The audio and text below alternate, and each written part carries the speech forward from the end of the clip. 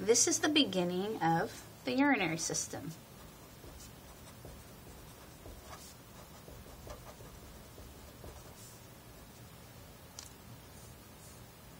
First, let's list a few of the functions of the urinary system. The kidneys are the main organ, and they excrete nitrogenous wastes.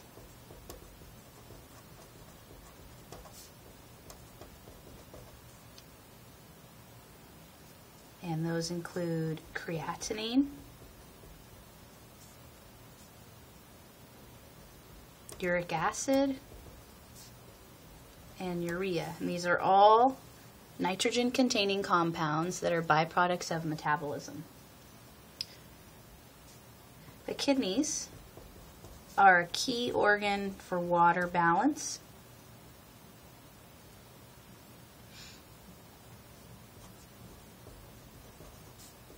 And regulating and maintaining blood volume. For example, they secrete the hormone EPO and renin, if you'll recall. And EPO is going to increase erythrocytes. Renin is going to cause the formation of angiotensin II so that you can increase blood pressure as needed.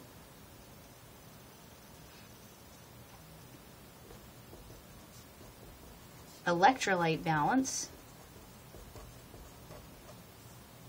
And that's to make sure that you have appropriate levels of salt, calcium, potassium, etc.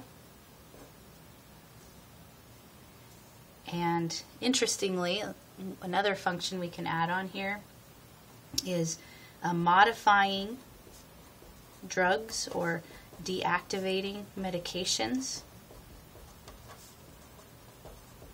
So when you're in an allied health program, it might be important to recognize that how often you need to give a medication is going to depend on both the liver, which we've talked about, is modifying and deactivating medications, and also how much the kidneys alter a medication and then basically break it down or excrete it so that you need to give another dosage.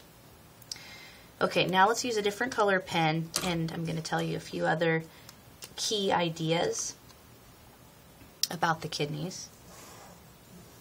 You can kind of list these as 4 primary functions.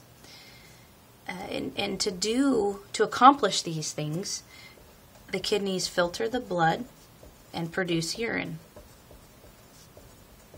So the wastes end up in the urine, and then the appropriate balance of fluid and salts, etc., goes back in the blood. The pH of urine is about 6, and this is acidic, right? So that has a key role in inhibiting pathogens from growing in the urethra, since the urine is flushing through there several times a day. And so then if you're not urinating very frequently, you're not having that flush of acidic urine come through, and pathogens are more likely to grow. If the pH is too high, like maybe it's 7 or 8, this may be a clue as to if the patient has, a UTI, a urinary tract infection. And then which comes first, the chicken or the egg? Was the urine too alkaline and so pathogens could grow?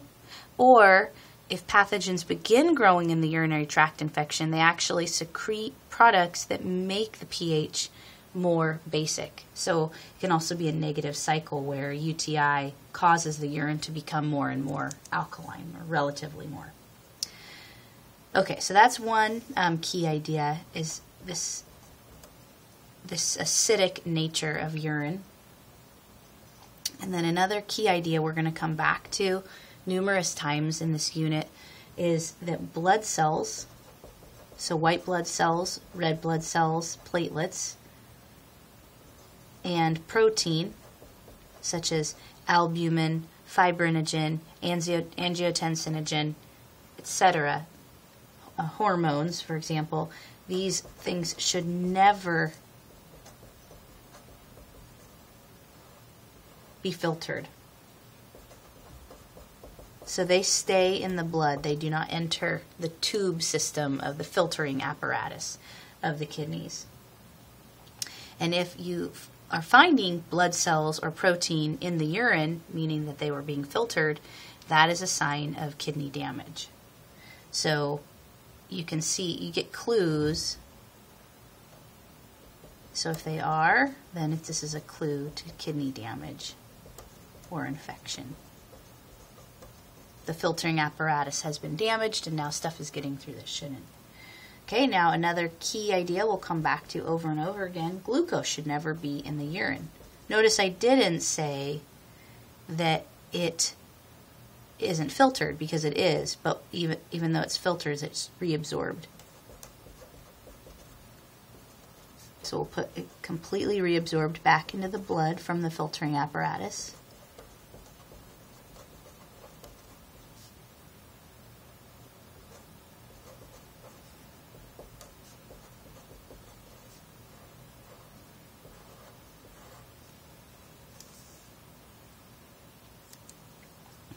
And if there is, so then this is a clue that blood sugar is too high.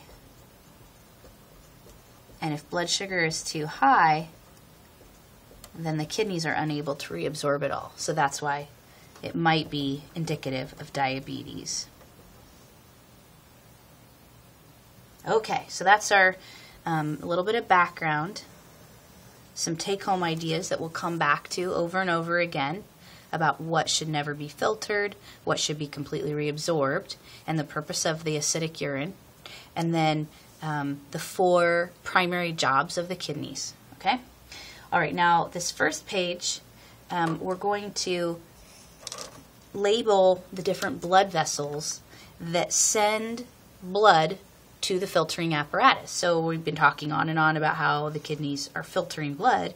Well, what they have to do is go from big abdominal aorta, right, all the way down to little tiny capillaries, and then the capillaries go to the filtering apparatus. I'm going to take you through that right now. So first, got the abdominal, actually label this up here, abdominal aorta. That's the pink one. We're going to color code all of these. And then blood goes from the abdominal aorta to the renal artery.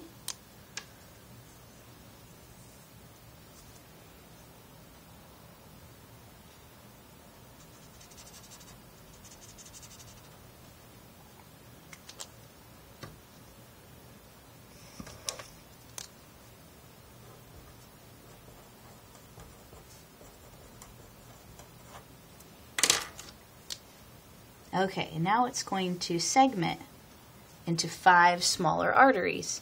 So a great name for those are the segmental arteries.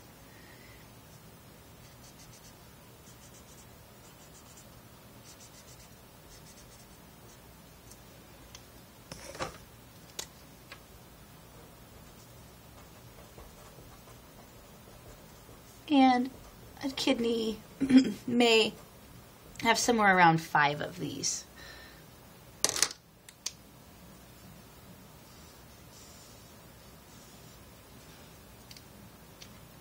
And then next, it's going to go between the lobes of the kidneys. So there's typically about 5 to 8 lobes in a kidney, and so each of those lobes has an artery that goes on either side of that lobe. So each segmental artery splits into 2 interlobar arteries. So you'd have about 10 of them. And notice every time it splits, the blood vessels would be getting smaller. I guess my picture doesn't really show that, but they would be.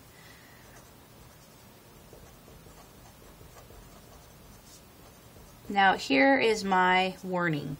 For those of you that like looking up a lot of different sources in textbooks, you will very likely find some additional blood vessel divisions and some other blood vessel names, and I really don't want you to worry about that. If you like learning those, fine, but I'm going to test on a pretty basic progression of blood vessels, because it's not so important to me that you remember for the rest of your life that these are interlobar arteries. What I really want you to understand is that the blood has to get to the filtering apparatus. That's what we're looking at right here, okay? So I try to, as usual, keep it simple. Okay, then each of those interlobar arteries actually arcs around the top of each lobe. And so that it's like the blood joins back up again together. This oxygenated blood carrying waste and many other things out toward the filtering apparatus. So we call that we call those the arcuate arteries, and they're named that because they arch or arc over the top of each lobe. And now the blood vessels are getting very, very tiny, hard to see. Off the top of each lobe, there are some arteries that go straight out, kind of like the spokes on a wheel. They radiate out toward the outside of the kidney. Because they radiate out in the cortex of the kidney, we call them cortical radiate arteries.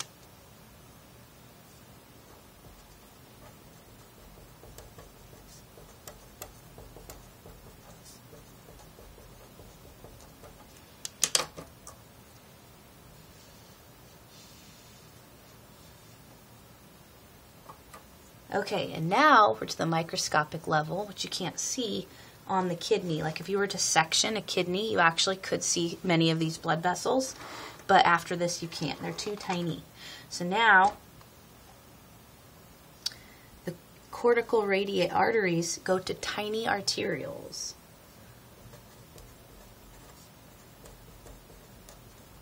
And when you hear that word arterial, right away you should think, blood pressure regulation. And yes, they are going to be key for regulating the blood pressure systemically. So during fight or flight, these will constrict.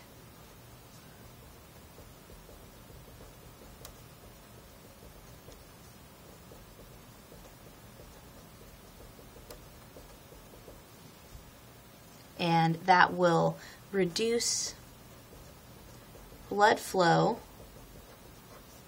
and filtering in the kidney, and systemically it will raise blood pressure. So that's why it would be a good thing. So basically the body is saying, and the kidney is playing its part to say, all right, we don't need to be filtering blood and making urine in the next hour because we're just trying to stay alive.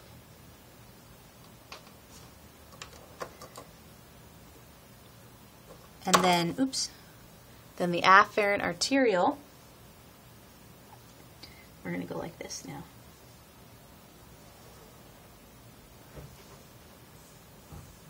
Goes to the glomerulus. And this is the site of filtration.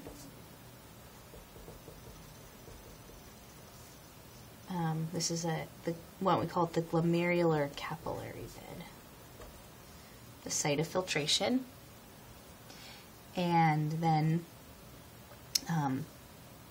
blood that isn't filtered at that point, so all the blood cells, will then continue to what's called the efferent arterial.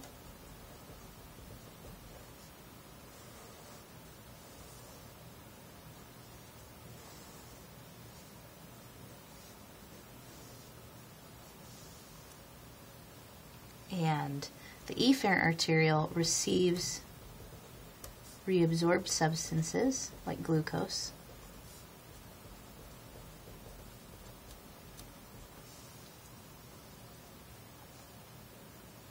And then, oops, sorry, I meant to say cross that off. I'm getting ahead of myself. Then the efferent arterial goes to another capillary bed called the paratubular capillary bed.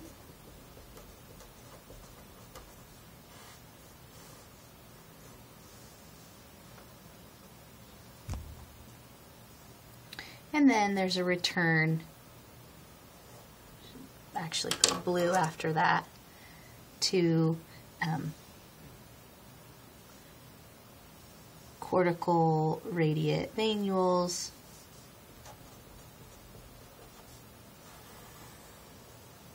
and it goes right back the other way. So then there's going to be a cortical radiate vein, an arcuate vein, an interlobar vein, segmental veins, renal veins, and then the vena cava. So vena cava, and then the renal vein, the segmental veins, the interlobar veins. I guess you couldn't see everything, I wrote that. So I wrote vena cava, the arcuate veins, the cortical radiate veins. So it goes right back. So if you look here at the kidney now, what happens is, so oxygenated blood that is filled with waste enters the kidney by the renal artery. It goes into the segmental arteries, up the interlobar arteries, up the arcuate arteries, out the cortical radiate arteries, and then into microscopic afferent arterioles to a glomerular capillary bed where filtration occurs. Anything that isn't going to be filtered, and continue on with our story, then goes into the efferent arteriole, and then into the paratubular capillary bed, where reabsorption, and that's where reabsorption occurs. And then the blood will return back through the cortical radiate veins, and then there's an arcuate vein, and there's interlobar veins and segmental veins and renal veins back to the vena cava. So it kind of runs parallel, like the vena cava would be here, and then the renal vein would be here. I just don't want our picture to get too messy, so I'm leaving off the veins.